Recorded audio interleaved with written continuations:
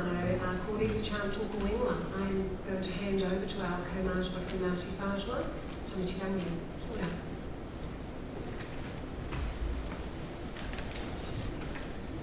Kia ora tātou. Ko te tīmatanga o te whakaronui, ko te wehe ki aia ki te wahinga.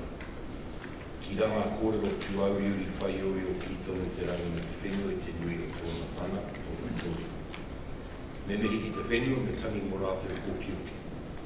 Āma me kōrero ki runga i te papa whenua e hora nei, rangi toto i te takutai moana, tai mai hoki ki ngā maunga e tuana i runga tēnei wehenga o Tāmaki.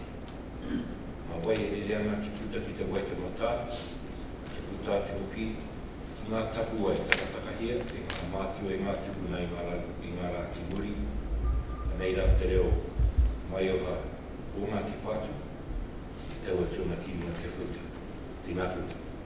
Ki o tātou manuhiri, te hunga e no hone. Te hunga e kawena i ngā mō tohu e pāna ki te ture, ki ngā hononga mai i te whenua o Ingarangi, i ngā manako i manako i ai, e o tātou mātua tupuna o tērā taha o te ao. Kia taka mai kia tātou i Aotearoa, i raro i te maru, i whakarite ai i rātou te hunga kōkio. Tēnei ka mihi ata kia koutou katoa. Te mema o Tāmaki, Simon O'Connor, kia koe hoki e Judge Kerry Wainwright, kia koe hoki e Isaac Hika, tēnā. Hānga te puti o Ngāti Whātua no hone. Nā reira, puna tēnei e whakataunua i te tēnei kaupapa i tēnei noho, i raro i te maru o whakarite o tēnei wā. Tēnā koutou, kia ora mai tātou katoa. E hara I te mea no naiane te aroha no ngā tūpuna I tuku iho I tuku iho. Tēnā koutou, kia ora tātou. Ladies and gentlemen, it is indeed my pleasure and privilege and honour to be here and extend to you all a very warm welcome to what I understand is day 2 of this 800-year-old event. And I'm certainly not anyone of any status or certainly with any insights other than what I know about the present and certainly into the future of what this all offers us as citizens of New Zealand. I'm particularly interested in learning about beyond, not past, but more into the future. And I just wanted, I'm not even going to attempt to translate what I'd said in Māori, but wanted to extend to you all, on behalf of Ngāti Whātua, a very warm welcome to the organisers and, of course, our illustrious panel that we're going to hear from. So, enough from me. Tēnā koutou, kia ora tātou.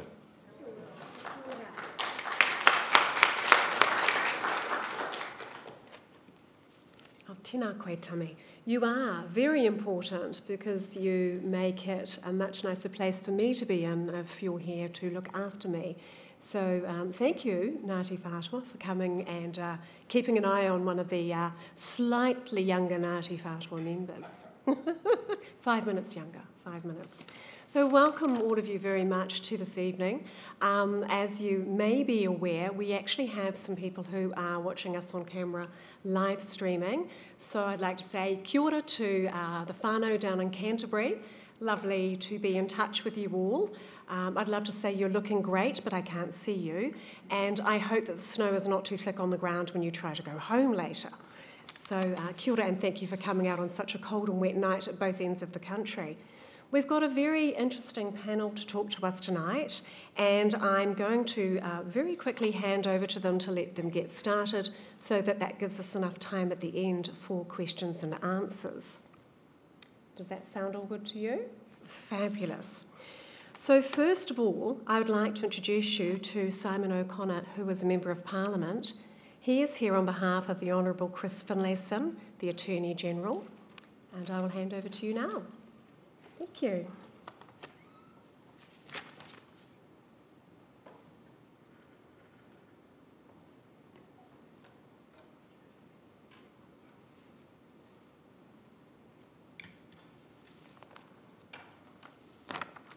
Well, tēnā koutou katoa, ko Simon O'Connor tako ingoa, te meme paramata mo Tāmaki, me te tia mana o te komiti whiriwhiri ho ora. Good evening and welcome. Simon O'Connor is my name. I am clearly not the Honourable Chris Finlayson. He sends his apologies, but can I just say at the start, Kamatua, thank you for your words. Ngāti Whātua look over me in my electorate, and so wonderful to have you here tonight. The Minister has provided me some opening remarks as context, particularly for his absence tonight, has asked me to read those to you, and then he has what was going to be his speech, and I will read that to you. So strange enough, when I start speaking about I'm speaking about Chris Finlayson, but it's a pleasure to be here and part of this evening. The Attorney-General has asked me to pass on his apologies for not being here this evening. He has asked me to deliver his speech and the following message on his behalf. I am sorry I am unable to be with you in person to take part in this lecture series. I have been in New Plymouth today, initialing a deed of settlement with Taranaki iwi, the 7th of 8 settlements I expect to complete with the iwi of Taranaki. The Taranaki claims are some of the most significant and grave against the Crown. They include war, the use of a scorched earth policy, confiscation of land, broken promises, and imprisonment without trial. It has taken a long time to reach this point. The first Waitangi Tribunal claim from Taranaki iwi was brought by the Taranaki Māori Trust Board in 1987. The tribunal issued its landmark report in 1996. 14 years later, the Crown recognised the mandate of the Taranaki iwi Trust and terms of negotiation were signed. Then, in December 2012, the Taranaki iwi Trust and I agreed on the broad outline of the settlement. Today's initialing signifies the completion of the negotiations. And that's the opening remarks from the Minister, and now for his speech. At this point, I'm sure you're all very well aware that this year marks the 800th anniversary of the sealing of Magna Carta. Largely thanks to the work of the Magna Carta 800 Committee for New Zealand, there have been a number of commemorative events and activities across New Zealand, just as there have been in other countries such as Australia and the United Kingdom. In my capacity as Attorney-General, I've held an essay competition and asked students to write about the significance of Magna Carta in New Zealand today. We received some high-quality submissions, and a student of this university, Max Ashmore, won the University Student category. I also hosted a reception at Parliament last month to mark the occasion. At that event, I started my remarks by quoting Lord Sumption. "It is impossible to say anything new about Magna Carta unless you say something mad. In fact, even if you say something mad, the likelihood is that it will have already been said before, probably quite recently." He is right. Looking at the document in its original context alone makes it difficult to see how it still forms one of the cornerstones of New Zealand's constitution in the 21st century, especially because much of the original text of Magna Carta dealt with grievances specific to that time. There are parallels here with another cornerstone of our constitution, which also happens to be marking a significant anniversary this year. That is, of course, the Treaty of Waitangi, which turned 175 in February. In her address at the swearing-in of Justice Davidson to the High Court last month, the Chief Justice reflected on the anniversaries of these two documents and their importance to our Constitution. The swearing-in of a High Court judge is a significant but under-publicised event, so I want to share with you some of what the Chief Justice said. To quote, "Both Magna Carta and the treaty arose in dramatic circumstances, which certainly fixed them in the national consciousness. Both have their detractors. They are said to be misunderstood or misused through bad history or romantic thinking.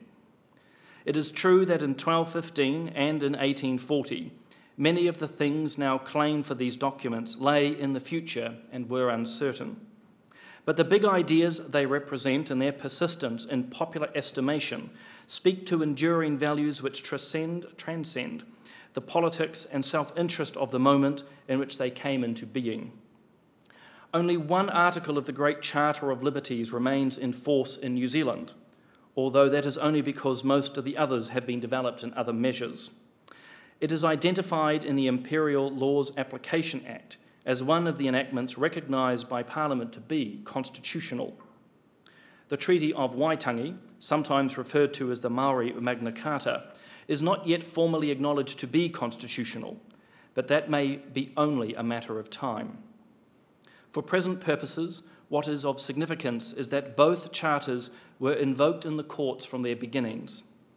Magna Carta has been regularly cited since the 13th century in all jurisdictions which have inherited it, and as the treaty has been in New Zealand cases since 1840. 1840 marked the foundation of the New Zealand we know today. The meaning of the treaty signed that year has been the subject of legal, historical and political debate ever since. While the Treaty of Waitangi does not form part of the statute books, at a bare minimum, it was a guarantee the Crown would treat Māori with respect and honour and would deal in good faith. It does not seem too much to have asked back then, and it does not seem too much to ask now.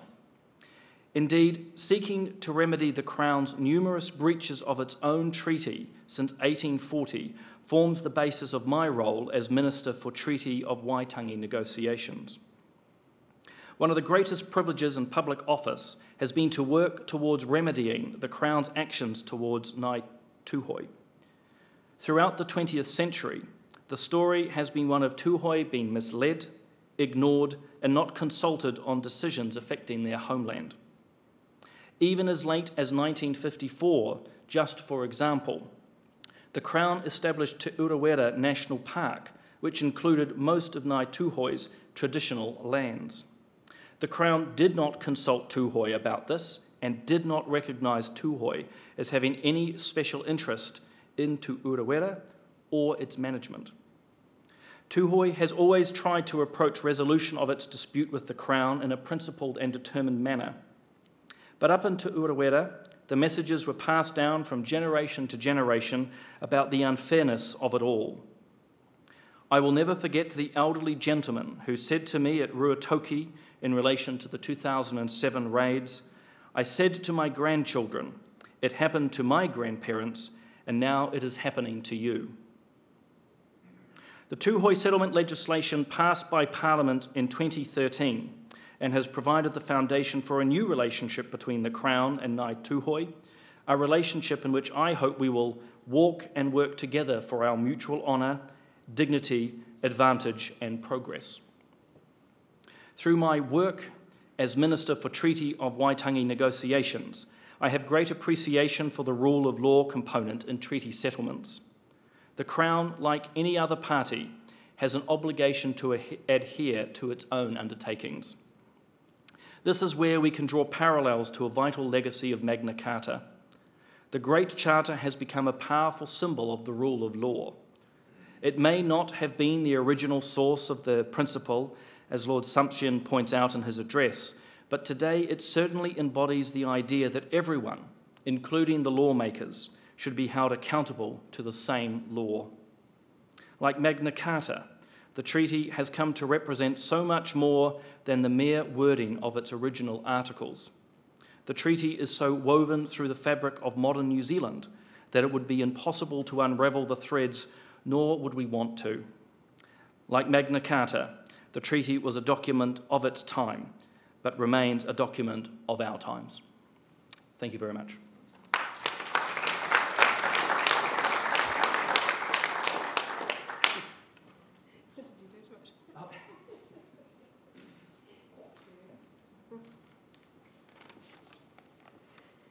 Thank you very much, Simon. That was amazing. Simon is also on our Magna Carta committee, so I'd also like to acknowledge the incredible hard work that he's done on that committee. There's a few other committee members in the room tonight. It's lovely to see you all. So thank you, Simon. We're going to move now on to our next speaker, and the reason I've moved rather speedily into getting the speakers in front of you is because a few people said to me last night there wasn't enough time for discussion at the end. So I do want to make sure that you've got enough time for discussion after the three speakers have presented. For anybody who is live streaming, and also those of you in the room who would like to, there are a couple of ways you can send questions if you'd rather not wave your hand at the end of the speaking. We've got Facebook and tweet addresses up there. I said that wrong, isn't it? Twitter? No, just Twitter. Thank you. They'll modernise me at some point. Look out. So for our second speaker, I'm very pleased to introduce Judge Carrie Wainwright, who is here with us. Judge Wainwright, we've got her on the program as Waitangi Tribunal, but in actual fact, she's had a very long and wonderful history of representing us with New Zealand, as New Zealand, in terms of the Māori Land Court, the Waitangi Tribunal, and she's now at the District Court, where I understand you're doing quite an interesting inquiry. I'm going to try and pronounce it their way. Whanganui. Did I do okay? That's not bad, is it? Great. Whanganui District Inquiry. I must admit I am one of those people who always watches with fascination on television to see how they pronounce that. So many iterations, isn't there? So thankfully Ngāti Whātua was slightly easier for me to pronounce. I'll stick to my own. So really lovely to welcome you here tonight, and thank you for coming to talk to us about the Māori Magna Carta, Waitangi and beyond. Judge Carrie Wainwright.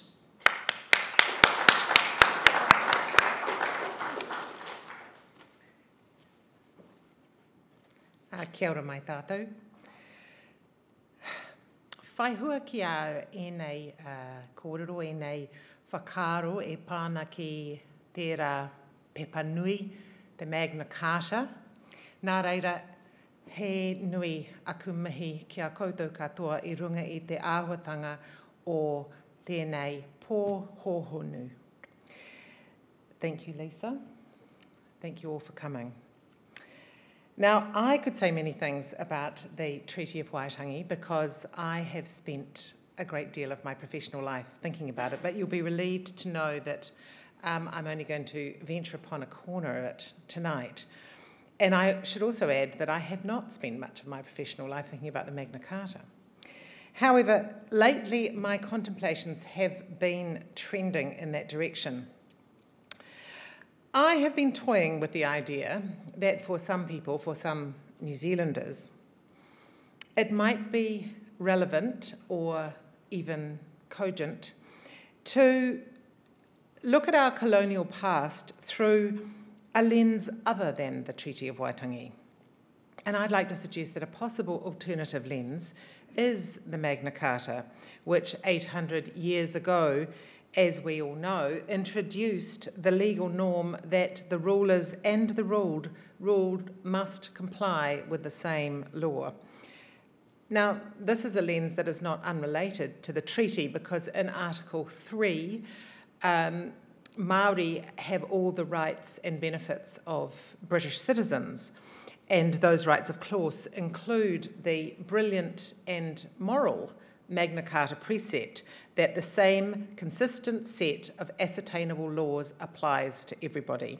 And that right there was an exit route from tyranny and became the cornerstone of democracy. So here in New Zealand, who are the rulers? Well, when the colony of New Zealand began, the rulers were embodied in the person of the Crown, which effectively meant the state. And in our colonial past, and even, dare I say, occasionally today, the Crown has engaged in conduct vis-à-vis te iwi Māori that the Waitangi Tribunal, in its numerous reports, has famously found wanting. Now, the Waitangi Tribunal, of course, doesn't apply the Magna Carta. It sets as a standard for Crown conduct the one that Parliament set, namely compliance with the principles of the Treaty of Waitangi. Those principles have a common root of good faith, fair dealing, and proper process. And I've been privileged over the last 15 years to be among those who've created the jurisprudence of the tribunal that has those principles as its core. However, there is no denying that for some, the principles of the treaty occupy a legal space that can seem amorphous, more amorphous than some lawyers feel comfortable with, because the principles come out of the vast power imbalance that has come to pass through colonisation, and from the fact that the treaty essentially failed as a means of protecting the interests of tangata whenua. So those principles are political as well as legal, and perhaps that is why their critics label them as airy-fairy and presentist and say that they're not firmly rooted in general legal principle. So I think it's useful to see that if you set the principles for now to one side and instead look at the failures of the Crown, the acts of the Crown that were most egregious, and we look at them through the Magna Carta lens, we see that we don't actually require any principles of the treaty to find those actions, those failures, wanting. The situations arose because the Crown's representatives did not apply to the Crown and its transactions with Māori, the very law that underpinned the foundation of the new colony. Now, I've only got 10 minutes to address you on this topic, so I'm going to leap straight into examples that I hope will illuminate what I'm trying to talk about. And the examples I'm going to use come from the area of Wanganui, where I led the Waitangi Tribunal's district inquiry, and we're just coming to the end of the very long process of writing our report. Now, you all know there were huge purchases of land from Māori in the 19th century, and the incomers to these islands, the pāhia, saw land as the chief asset of Māori. But from the Māori point of view, and from the point of view of their culture, land defined who they were in terms of whakapapa and in terms of their creation through Papa Tuanuku, the Earth Mother. So by any standard, it was vital that the process of converting the customary land interests of a tangata whenua into legal title, and then, subsequently, their purchase, it was vital that that process was robust and fair. But in many cases, it wasn't. The colonists applied different standards altogether to acquiring Māori land than they would have applied to acquiring land that pāhia owned.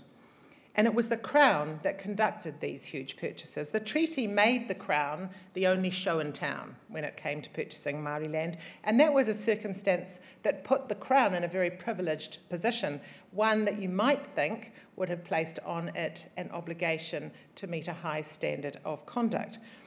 But as it turned out, no.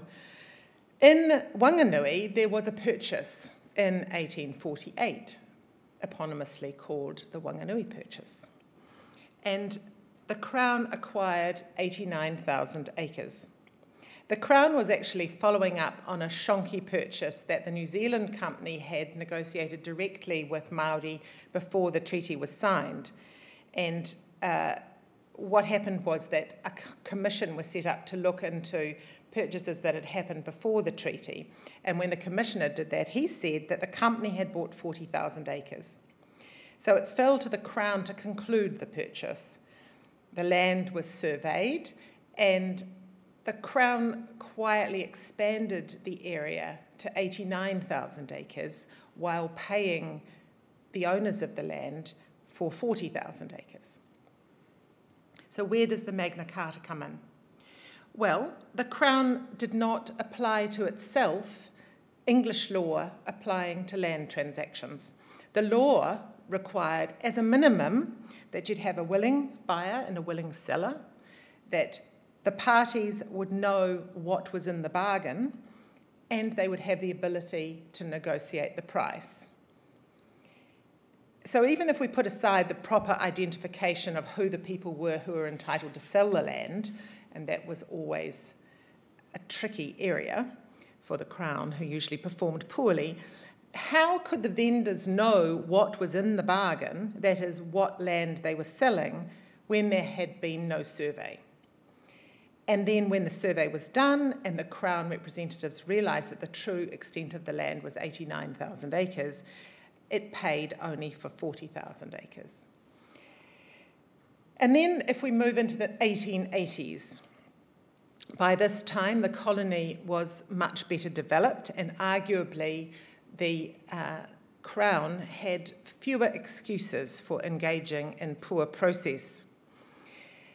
It set about the purchase of an even larger area of land, and it was called the Waimarino block. This was the biggest block that the Crown bought in the North Island. It was vast.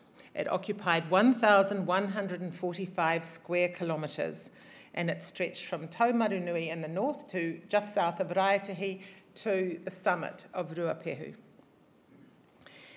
And when the Crown set about buying up individuals' interests in that land, the block hadn't been surveyed.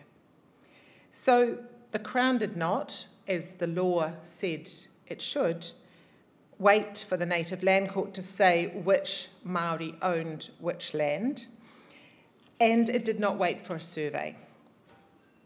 The Crown purchase agents were under instructions to buy up as much land as they could, as quickly as possible and as cheaply as possible, for they needed that land for the construction of the North Island main trunk, which was at that time the foremost policy of the government.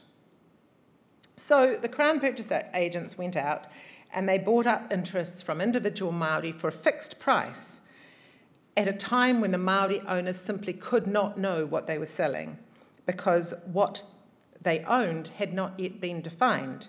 And so they didn't know how many interests they owned in the land, and they didn't know where their interests were.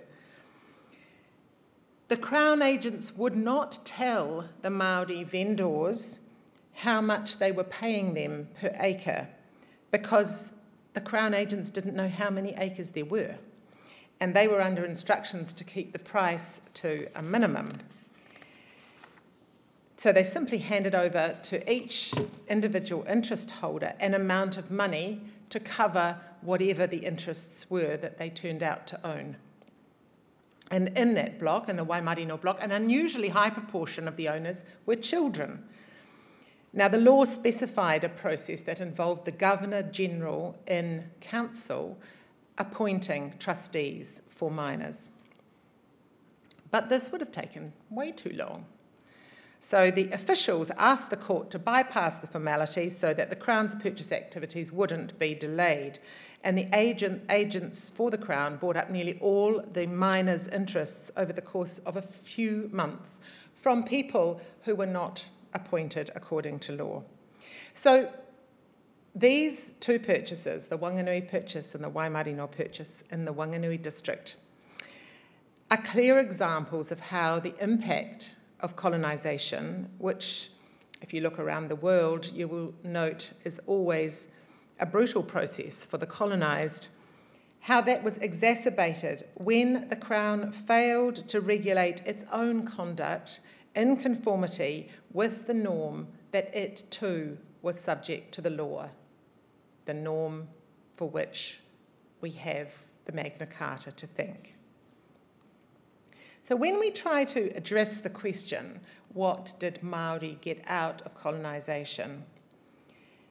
The light of civilisation, supposedly imported with the English, should have had as its most intense and brightly burning part the light of the rule of law, a fair, impartial system of laws and obligations to which all were equally bound. And if the colonisers had maintained their focus on that gift of the Magna Carta, the worst treaty breaches that the Waitangi Tribunal investigates today would have been many fewer. Kia ora tātou.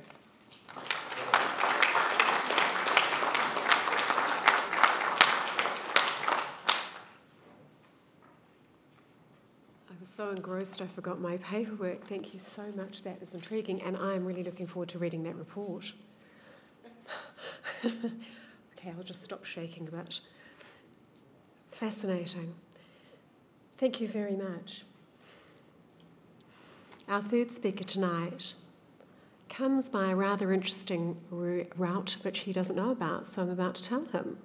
So the question was put out, who is a really amazing young Māori person with a great sort of legal mind, respected by people of his own generation or her own generation? We were, equally looking for both genders.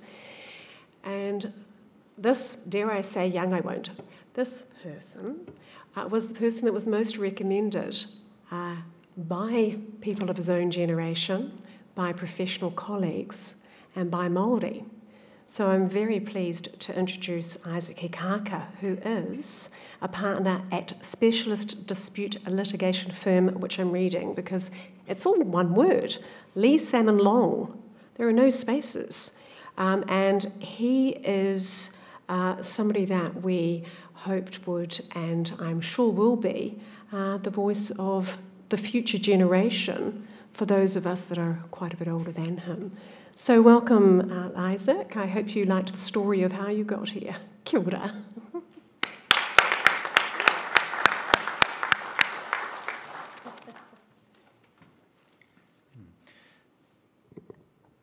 Kia ora rā tātou katoa, ko Taranaki te maunga, ko Aotea te waka, ko Ngārua Hine te iwi, ko Ngāti Tūmahuroa te hapu, ko Hikaka te whānau, ko Oyo te marae, ko Greg te matua, ko Jolene te whaia, ko Isaac Tāmaki te rangi Whionbara Hikaka hau te hei Māori ora. Thank you for the privilege of addressing you today on Magna Carta and the Treaty of Waitangi. I was very surprised to hear my introduction and wish I'd heard it beforehand, because then I could have disabused the people of the notions that have just been put to you about me. But there have been a large number of speeches made about the Magna Carta this year from very learned persons, and it's already been pointed out today that it's impossible to say anything new about the Magna Carta unless one says something mad. Now, I do not suggest that I will say anything new, though there is a much greater chance I will say something mad. What I would like to do is suggest some links, or potential links, between the Treaty of Waitangi and the Magna Carta, and I'll address three aspects. First, I will suggest that there are a number of historical similarities in the treatment of Magna Carta and Te Tiriti. Both were signed in response to particular historic circumstances. Both then went through a period of being ignored or devalued, and both went through a period of rediscovery and reinvigoration, that period we are in now. Second, I will examine the notion of the rule of law and how it is important in both documents. I will suggest that not only is the concept of the rule of law present in both documents, but the underlying principles of that doctrine would not have been foreign to Māori in 1840. And finally, I'll seek to illustrate an important difference between Magna Carta and the treaty, and suggest how this difference can be viewed in a more global jurisprudence of constitutional interpretation. So, though signed centuries apart, there are some similarities in the historical stories, or narratives, if you will, of Te Tiriti and Magna Carta. Both were signed to address particular concerns and in particular circumstances, and it was these circumstances and concerns that framed the language of the two documents. In Magna Carta's case, the document was a temporary peace agreement between King John and his barons, and responded directly, though not necessarily comprehensively, to the concerns that had led to the rebellion in the first place. In its long and archaic text are littered provisions about taxation, river weirs, and repayment of dowries, some of which have precious little resonance to the modern audience, but had significant import to those feudal landowners who thrust the articles of the barons before a rapacious king in a muddy field. But just as the climes of Waitangi were, I imagine, much more hospitable than those of Runnymede, so too were the circumstances that led to the signing of the Treaty of Waitangi. There was no state of active hostilities between Māori and the British Crown that was to be resolved through the treaty. Rather, the Crown is likely to have seen the treaty as being for the benefit and protection of Māori from the ravages of lawless settlement and the French, though the British Crown might have seen little difference between lawless settlement and the French. And to the outside observer, the inherent self-interest in the Crown's position is obvious.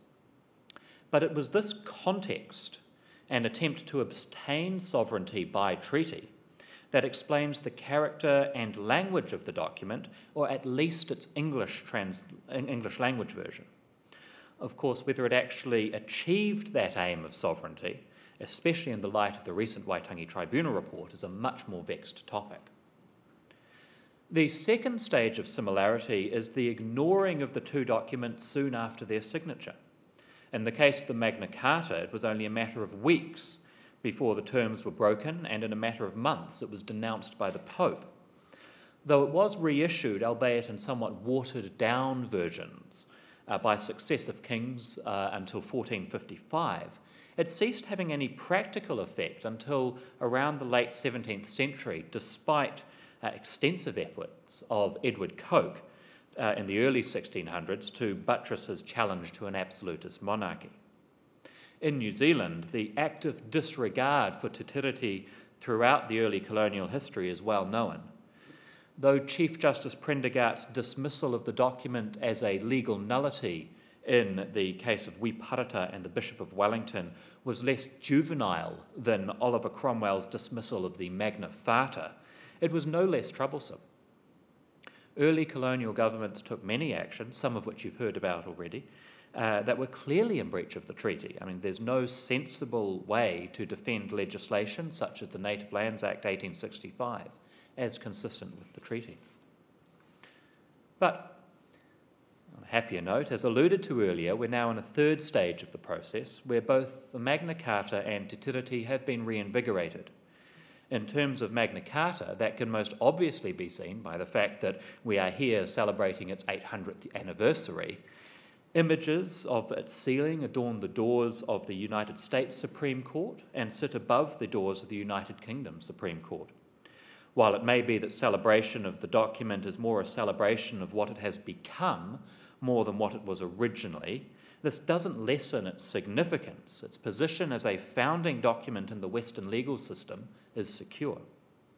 And so too, I say, has the Treaty of Waitangi emerged as the most important document in New Zealand's constitutional history.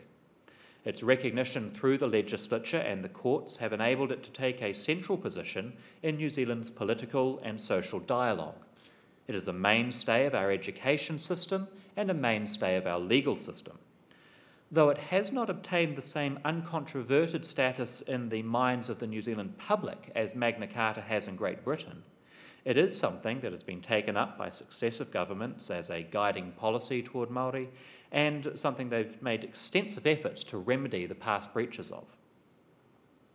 So on the topic of the rule of law, Lord Sumption, speech you've heard about earlier, in a recent address to the Franco-British Council Conference, noted that Magna Carta is one of those documents which is important not so much because of what it says, as because of what people wrongly think it says. Now, notwithstanding that, even His Lordship acknowledged that Magna Carta stands for the rule of law. Articles 39 and 40 of Magna Carta are justly its most famous clauses, and it is appropriate that they are the clauses that endure on the New Zealand statute books through Article 29 of Magna Carta 1297 and Section 3, of the Imperial Laws Application Act 1988, to prove that I know some statutes. The rule of law is most conveniently summarised as a principle as the requirement that power must be exercised in accordance with law rather than on a whim. Though not a principle created by Magna Carta, that document has become the touchstone for the principle in modern democracies stemming from Great Britain and Great Britain's colonial exploits. However, it is not a concept unique to the British legal tradition. As the Waitangi Tribunal has recently noted, Māori had their own system of laws and authority. The Māori system of law centred on the imperatives of tapu and utu, handed down by atua, but interpreted and applied in the temporal world by rangatira and tohanga. So where Article 3 of the Treaty of Waitangi guaranteed to Māori the rights and privileges of British subjects, including the rule of law, the translated phrase for that of tikanga katoa would have been recognised by Māori as a system of law and not a system of whim. The final point I wish to make is based on the difference between Magna Carta and Te Tiriti. Now, as I noted earlier, much of Magna Carta's importance is based on its mythic significance rather than its actual words.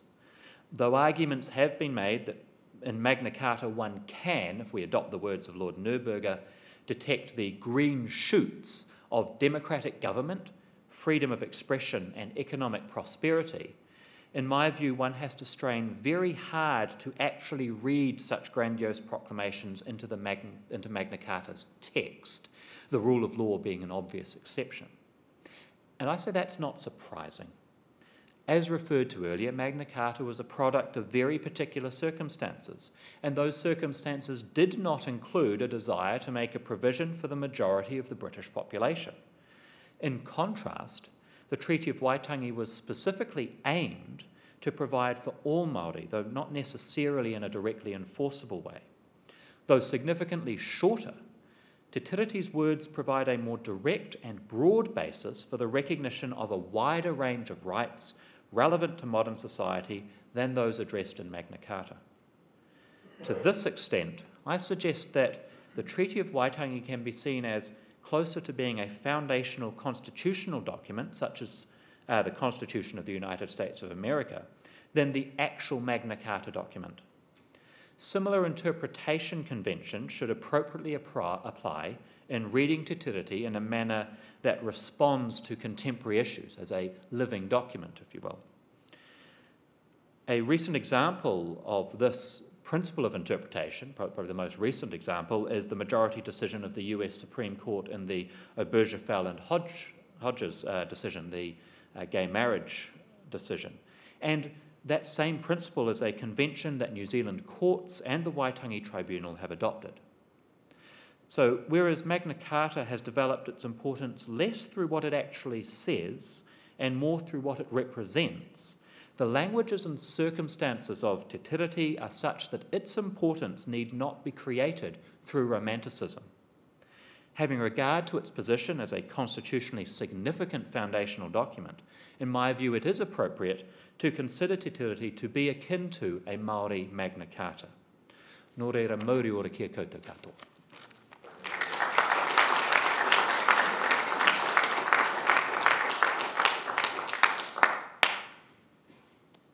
So what do you think? Did he live up to the hype of his peers? Yes, I think so very much. Well done. Thank you so much. That was incredibly interesting. And actually, I think it came so much from the heart that it made it even more impressive. So thank you all. I'd like to thank all of our panel members very much. I'm going to give you all a moment to just think about any questions that you might like to ask. I'm going to give Canterbury a moment to unfreeze themselves and see whether they have any questions they might also like to ask. They can send them through to us. And I'm just going to have a brief word with the panel, then I'll be back to take questions. Won't be just a moment.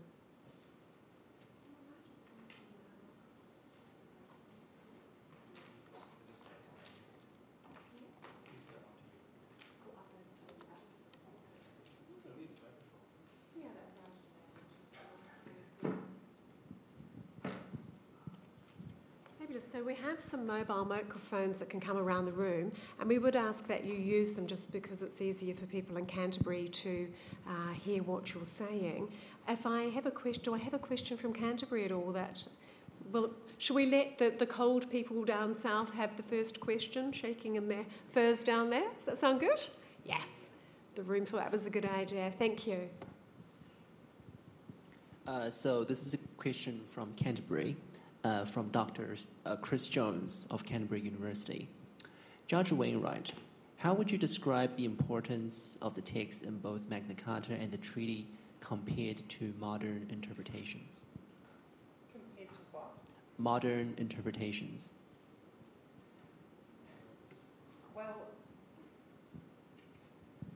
I agree, actually, with what Isaac said, which is that both of those historical documents, the Magna Carta and, is this not on? Is this microphone on? Can people hear up the back? I can't hear because I'm down the front. We'll just grab another. Do I need to? I hold it more closely. Sorry. Sorry, I told them that I would have turned them on. My apologies. No, that's fine. Hey, what I was saying is that they were historical documents created in a moment in time for a particular situation, and they have grown in terms of what they are believed to have conveyed, rather than what they actually were conceived to do at the time. I can speak particularly of the treaty in this regard because I know more about it. So the treaty has become emblematic in New Zealand society as a document that is about partnership and the duty of the Crown to actively protect the interests of Māori and to have good government for all its citizens, but it said nothing about that. So none of those words were mentioned. What it did was guarantee in the Māori version, which is quite different from the English version, te tino rangatiratanga of te iwi Māori over their lands and treasures.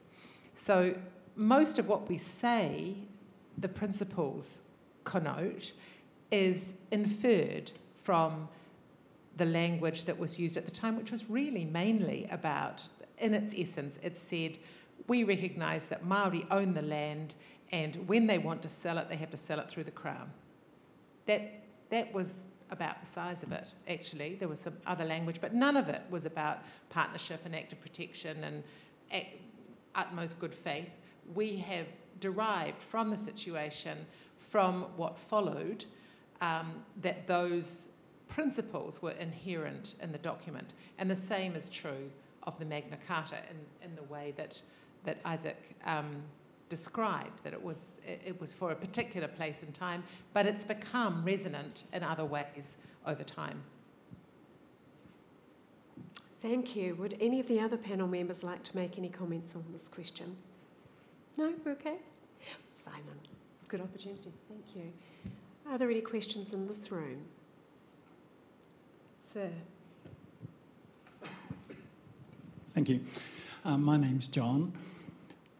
When Hobson proclaimed sovereignty over New Zealand in May 1840, and when the Waitangi Tribunal concluded that Maori had not ceded sovereignty, it caused me to think, what is sovereignty? So my question to the panel, and anyone can answer it, is what is sovereignty and where is it located?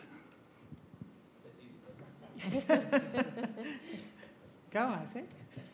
Sorry, what was the last part? What is sovereignty and where is it located? Well, being the probably person who's the technical lawyer here, I'll give you a technical lawyer's answer. And sovereignty is the rightful lawmaking authority. And where is it located? Well, at the moment, it is likely to be seen as located in the New Zealand Parliament as the lawful lawmaker authority in New Zealand. So that's your technical legal answer. Whether that's what you're after, I'm not sure, but the other panellists might be able to give a less dry response.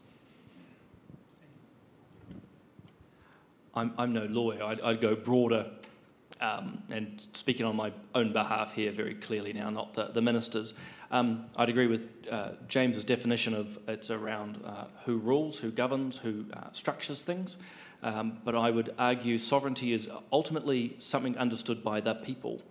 I know that might go a little bit broad, but we as New Zealanders have to understand what we believe to be sovereign, and if you lose that will or understanding of the people, who is rightfully there to rule, govern, we run into trouble. So ultimately, sovereignty has a very particular definition, who governs, who rules.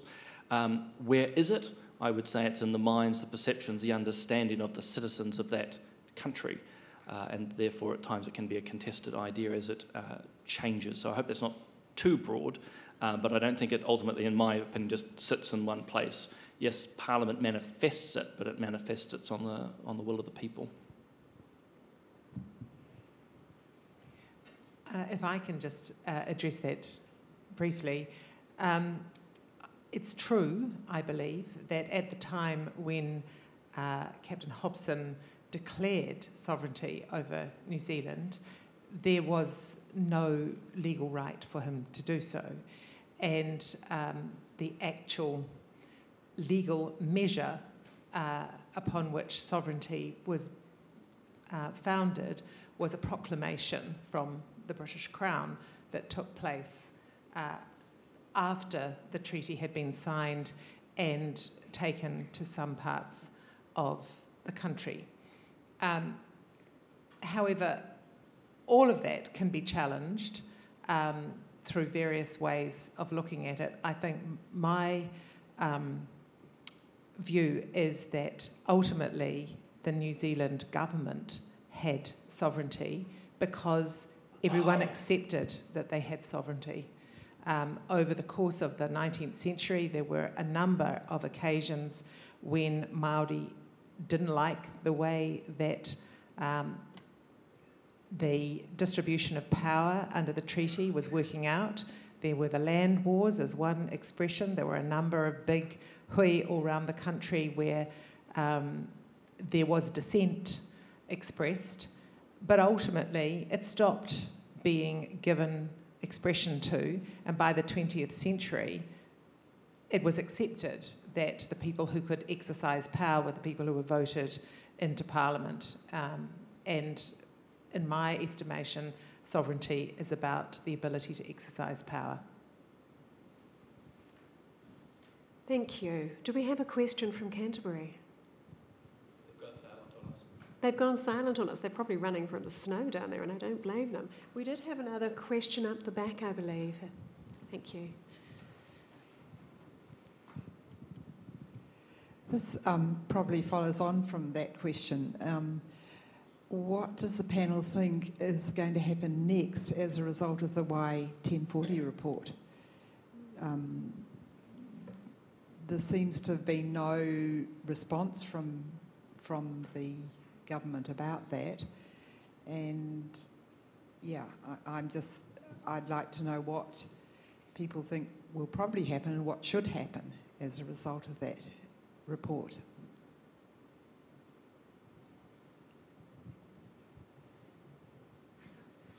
You're speaking about the Northland Inquiry? Yeah. Well, the Waitangi Tribunal's jurisdiction is a recommendatory one. The tribunal hasn't recommended that the Crown do anything thus far. It has simply put it out there that this is a way of conceiving of the beginning of our nation, under which, according to that tribunal, sovereignty didn't pass to the Crown in the way that it's usually thought that it did. Ultimately, however, and I'm speaking really from my own perspective rather than the perspective of the judiciary or the tribunal, it does boil down to who has the power to exercise authority.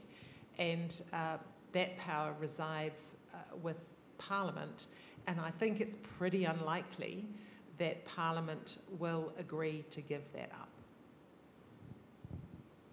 Yes, and I agree with that. I think that it's not going to have the sweeping effect of creating a new constitutional regime in New Zealand, but it is likely to have an emboldening effect on claimants in the Waitangi Tribunal. For example, I know a couple of months ago made frequent use of that in a recent pleading I filed on behalf of clients before that tribunal. So I think it will be used more in that way as another platform or another plank through which a position can be advanced. Look, I'd just add again, I don't speak for the Crown or the government in these circumstances. As a parliamentarian, I was very aware when this came through. I must say I have skimmed the document, haven't engaged in it fully. But as a parliamentarian, have had discussions with colleagues, because this, I use the word lens, it's a new lens into how we understand ourselves. And so it's part of an ongoing conversation. I have to say my own sense is that, yes, Parliament's not going to cede elements of its sovereignty immediately, but I see that the, I'm not sure the right term, declaration, what's been put out there is, again, part of a conversation moving forward, and I'd like to see that as part of that maturing around this whole wider debate as we as a country begin to understand what the treaty means for us, and yeah, that's what part of tonight is as well. Thank you. Sir, can we get a microphone down here? Thank you. Kia ora koutou. Thank you for 3 very interesting speeches. I'm interested in whether there's any evidence that any of the chiefs had contact with, basically had knowledge of Magna Carta, because one of the clauses in Magna Carta, I think it's clause 61, it's referred to as the security clause, because the barons were suspicious that King John would not act on the previous clauses, so they had this gang of 15 that would keep an eye on him. And I'm just wondering if the chiefs had some contact or some knowledge of Magna Carta, they might have mistrusted the Crown slightly earlier on. I don't know. 61 was the one that was quickly dropped from memory, wasn't it, in the first reissue, and the one that caused the Pope to say, well, I'll denounce that, that's an affront to God and nature. So my gut feeling is that they probably didn't, because they'd have had to have gone looking through an awful lot of history books to find that incarnation of Magna Carta. One of the things that is interesting when you look at the process of the treaty being taken around the Motu to the various tribal centres to persuade people to put their names on it, that the degree of interaction and detail in the discussion that happened in Northland, where the Māori people there had a prolonged period of interaction with Pākehā, the missionaries and the sealers and the whalers and so on, and they had a pretty strong sense of how the Pākehā did things. You take that situation to Wanganui, where there were no resident Pākehā, where there had been one visit of Pākehā that had happened the previous year. So they'd met previously one Pākehā who was a missionary, and when that missionary, who was Henry Williams, took the treaty there, he had with him a translator, but no one kept a record of what he said. But later, when that translator was taken before the Spain Commission, who was investigating what happened about a land purchase, where that translator had been used, and the Māori people said they couldn't understand anything he said. And so Spain, the commissioner, set up a situation where the interpreter had to speak in Māori, and had Māori people there who all looked at each other and said no, they couldn't understand what he said either. So the chances that anyone was talking about anything of remotely the sophistication of what might have been said by barons in England are nil. In fact, it's most unlikely that any of the key aspects of the treaty were canvassed at all. And Henry Williams would have known from his dealings with Māori that people like these, who had never seen Pākehā people, had no idea how they lived, had no context to put information like sovereignty into, and I don't think he would have tried. What he told them, we think, is that the Crown would protect them from land sharks. because the New Zealand company was there trying to buy their land, and Henry Williams, the missionary, was worried that it would all get bought up for nothing. So that's probably about all that was said. And that kind of scenario contributes to the view of the tribunal that there could not have been an effective handover of sovereignty in situations where people probably didn't even know what signing was. You know, I mean, they'd never seen a piece of paper. So how did they know the significance of putting their signature on something? Probably it was just they were trying to please the white guy who was saying, you know, put your names here, and they wanted a trading opportunity. And so they were doing what he said because they didn't think that there was any downside. Thank you. I think we have another question, do we, from Canterbury? Yeah.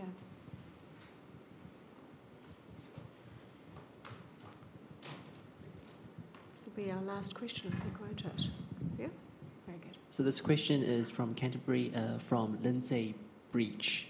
Her question is, do the treaty principles bind the Crown since it must consider them before passing legislation?